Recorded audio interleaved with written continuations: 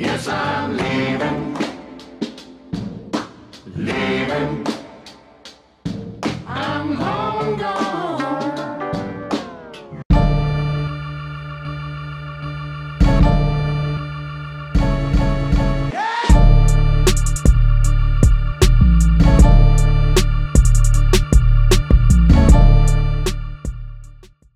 Hey, what's up YouTube? I'm Zeke and welcome to the Dream Green Show. Today is week 9 of my 52-week challenge where I track one company for the next 52 weeks. I'm going to track their earnings report, all of their news, the good news, the bad news, and I'm also going to do technical analysis on the charts to see if tracking one company and paying attention to this one company and their competitors on if I will be a successful trader by the end of the year. The one company that we're tracking is AMD. So first we're going to dive into my Robinhood account to see how I did this week. Then we're going to take a look at the news, and at the end of this video, make sure you guys stick around so that we can do the technical analysis on AMD. But in the meantime, go ahead and hit the thumbs up button. It really helps out this channel a lot more than you can even imagine. But let's pull up my Robinhood account. All right, here we are on Robinhood. My account is at $24,906. On the week, I had a pretty good week, up 2%, up $518.18. Right now I have a free stock, so I'm going to open up that free stock. If you want a free stock, click the link down in the description for Robinhood. You sign up and you'll get a free stock and I'll get a free stock. So let's open up this free stock.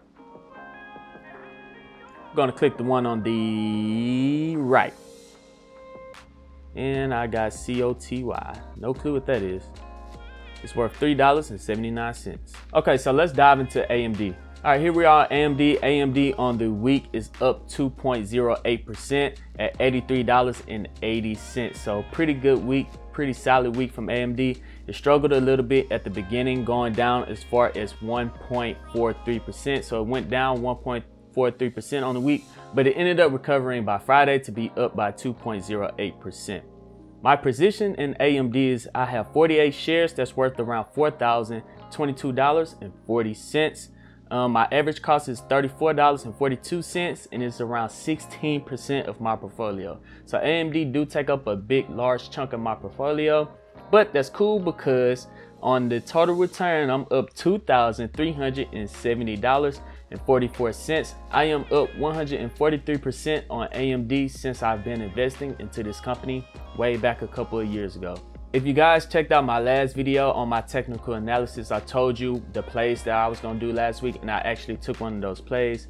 I bought one share of AMD at $80.89 on August 19th, 2020.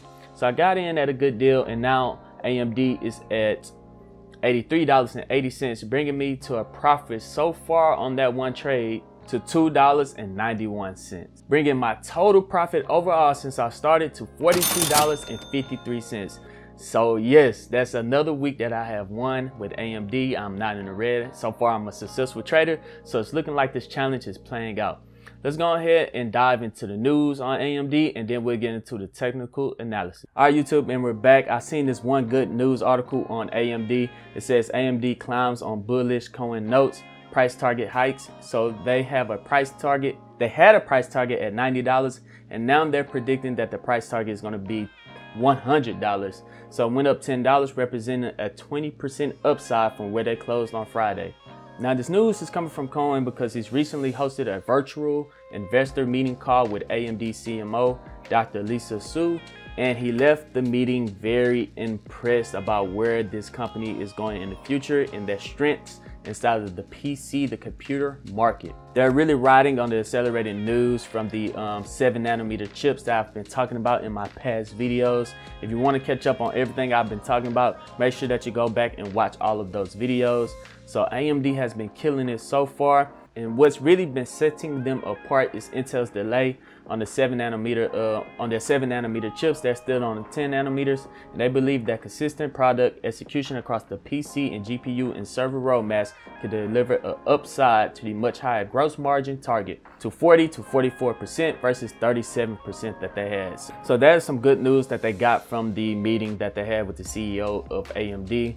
So that is very bullish for AMD. If someone wants to go in on a call option with the price target of $100, it might be very expensive and very risky, but that is what investors are predicting that the price go up to in the near future. Now, one news article that I picked up on Intel, which is Intel is AMD biggest competitor, Intel and Nvidia. So one thing that I'm saying about Intel is that Intel claims that its new processor crushes AMD when it comes to power and price.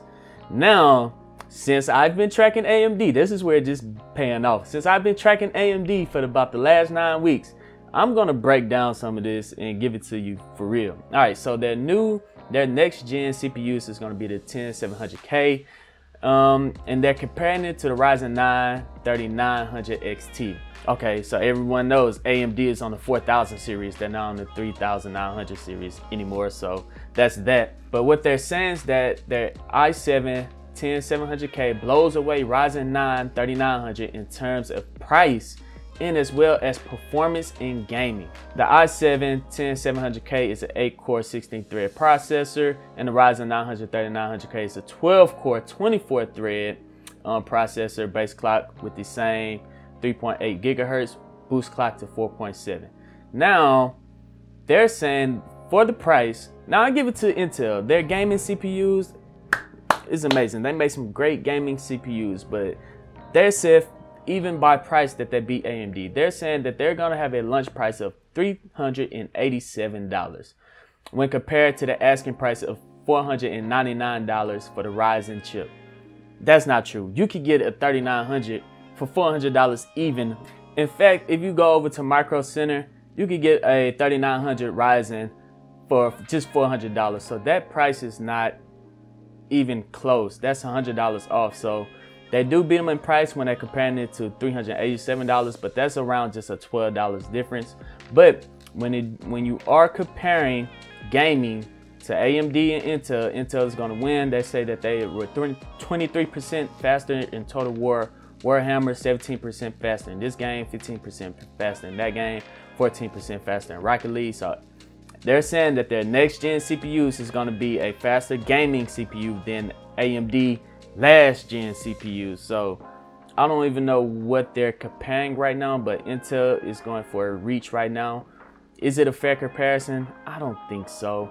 But when it comes to just overall performance with AMD's threads and cores, they're going to win most of them in any case when it comes to performance. But when it comes to gaming, I think Intel next gen is going to beat out AMD last gen and might beat out AMD current gen, because Intel is that much more advanced than AMD when it comes to gaming.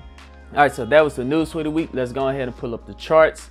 This is what you guys been waiting for, so let me go ahead and pull them up. All right, so here we are on Thinkorswim. We're on the 4-hour 180-day chart. It's going to be very simple this week. As you guys know, I haven't erased any lines that I drew. If I drew it out on week 1, they're still there compared to week 9. So if you guys look at the price action, I've been pretty accurate so far. Let's zoom in right quick on the 4-hour. So I said it was going to trade in between this channel right here over the next couple of days, and it stayed true until the 180-day simple moving average catches up. So it's been trading sideways, and I expect it to trade sideways until this green line catches up. Let's zoom in on the 1-hour 20-day chart.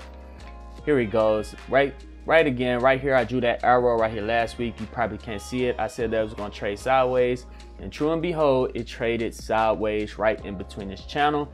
Now, if you're looking for plays for next week, I still think that it's going to trade sideways, but if you want to look for some price action while it's trading in between the channels, take a look right here on the 1-hour chart. It is a little bit overbought, and it might have a pullback right here on the MACD. It's coming back down a little bit, but let's zoom out on the 4-hour chart to get a little bit more stability. All right, so it's not really oversold on the 4-hour chart, but if you wanted to draw a line, you could draw one right here and play this channel, because it touches right there and it touches right there, and then we're going to draw a downward one.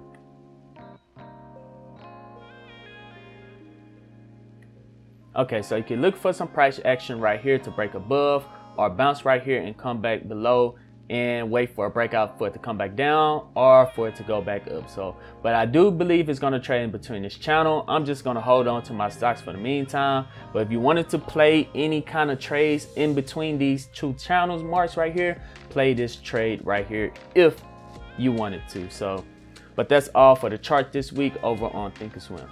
So yeah, guys, I am enjoying making these AMD weekly updates. If you guys are enjoying it as well, make sure you hit the thumbs up button to let me know that I need to keep making these videos. Also, while you're down there hitting the thumbs up button, make sure that you subscribe to my channel so you don't miss out on any future videos. The platforms I use in this video was Robinhood. If you want a free stock, click the link down in the description, sign up, and you'll get a free stock just for signing up. And if you want to learn how to do technical analysis, let me know in the comment sections and I'll probably make a tutorial video. But other than that, I'm Zeke, bringing you the Dream Green Show, and I'm out. Peace.